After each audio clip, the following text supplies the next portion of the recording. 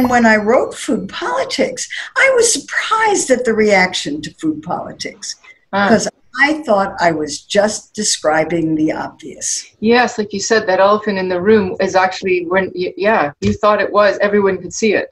I mean, the thing that's interesting, like I would say, do you feel like you've been successful in your work over the years since that day when you thought, we have to talk about this?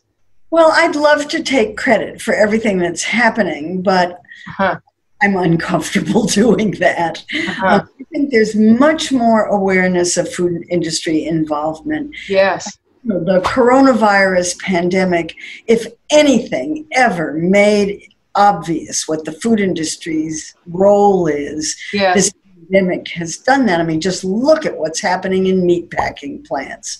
The most distressing thing I have ever seen.